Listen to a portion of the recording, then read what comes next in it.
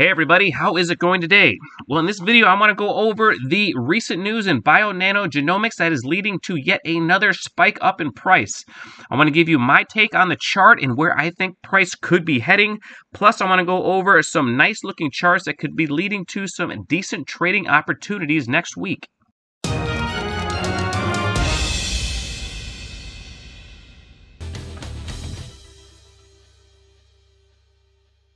Now, if you are new to my channel, I like to find short-term and long-term trading and investing opportunities in typically lower-priced stocks. I like to find undervalued stocks with high growth potential and talk about all other things finance-related as well.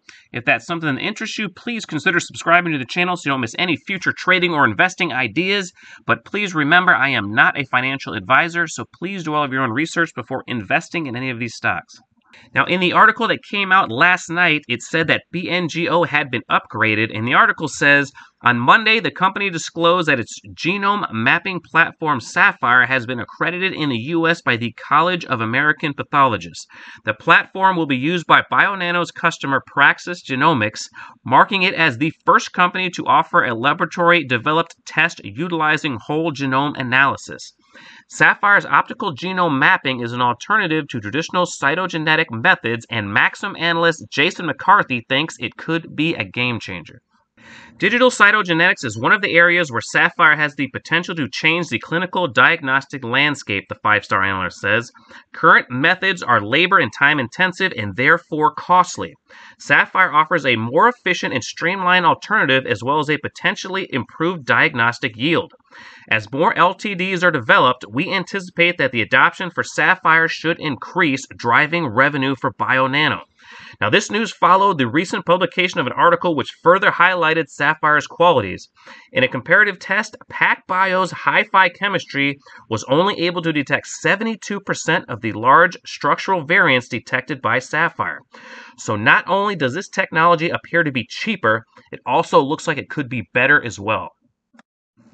Alright, well, before I get into the charts, before I forget, I do want to wish all of you a happy and safe new year, and hopefully 2021 is a very profitable and prosperous year for all of you.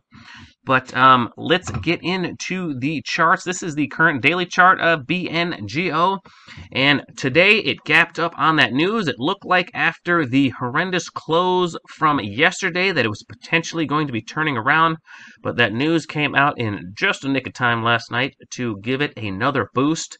As we can see, the move that it's having today so far is on much lighter volume, so it wouldn't be surprising to see BNGO reversed from this level. And if I was holding this stock, which I am not at the moment, I'm waiting for a pullback if it ever comes. But if I was holding this stock, I would be anticipating a pullback, and it wouldn't bother me one bit because I think there is a lot of great news coming out in this stock. And this stock has the news conference or the investor conference coming out in roughly a couple of weeks. So I think this stock is going to have some swings up until that conference comes out, but I would highly doubt that this stock is going to completely sell off before that conference. There's a lot of excitement that's built up into that investor conference that's coming up, so I think this stock is going to be highly tradable until that event comes out. And hopefully I will be able to enter into this stock because I think this stock is very promising. I don't like to chase stocks, but this one might not pull back anywhere near where I would like to enter it.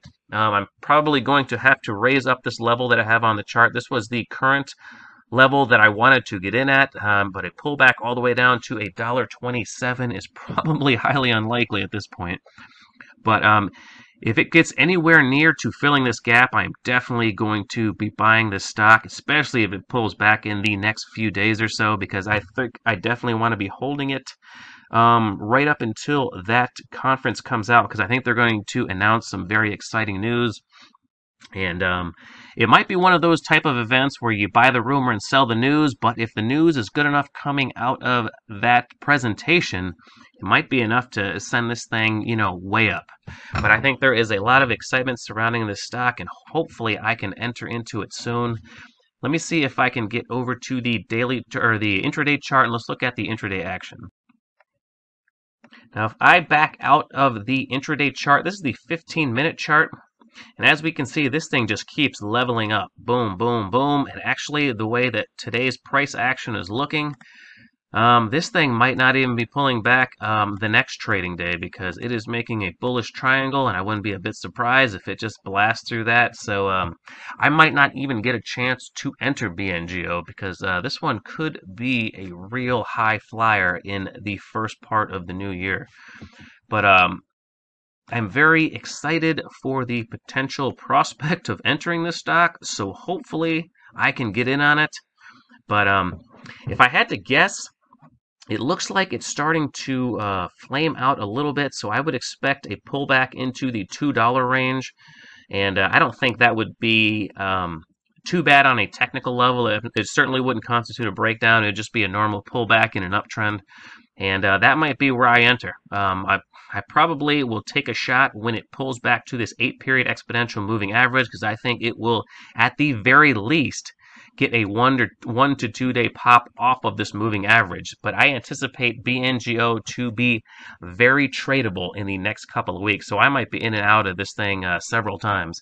But those are my current thoughts on BNGO. I'm actually even a little bit more bullish than I was yesterday, and I am a little more doubtful that is going to give me a very optimal entry price. But for any of you guys that are holding BNGO, I think this is going to be a very, very nice stock to be in for the next couple weeks.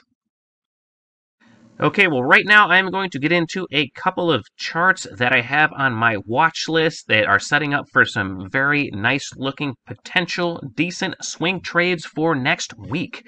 The first one I want to show you is Lee Enterprises Incorporated, ticker symbol LEE, and they are a news and advertising company.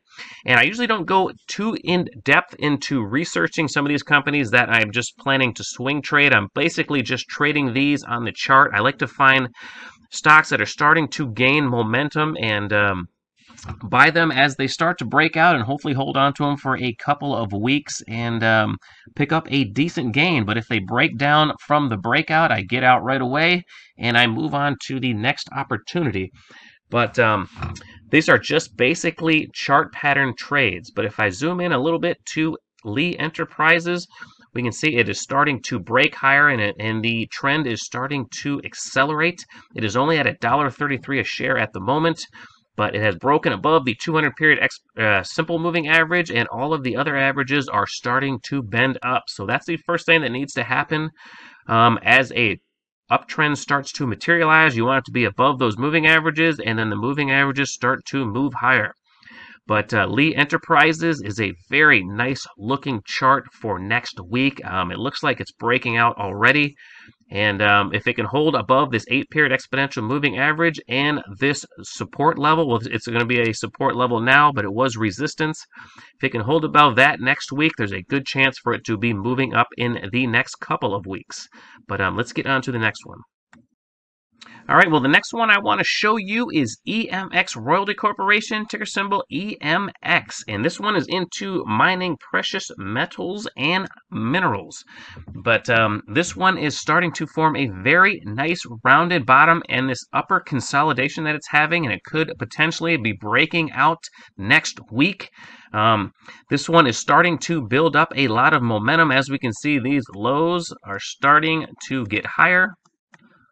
That is increasing the chances that is going to break out of this resistance area, because higher lows means that supply is drying up, but the buying is still there. So every time it pulled back, it didn't pull back as far as the last time because there wasn't enough supply out there. So after it moved up again, it pulled back just a little bit because there was even less sellers that time.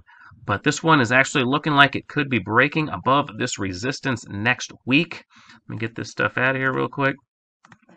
So this one is definitely worth putting on your watch list. You can see this one has been very strong since 2018. Has been in a very nice uptrend. Of course, during the pandemic, it had a sell-off, but it has recovered very nicely, and it has been going sideways in this consolidation ever since July.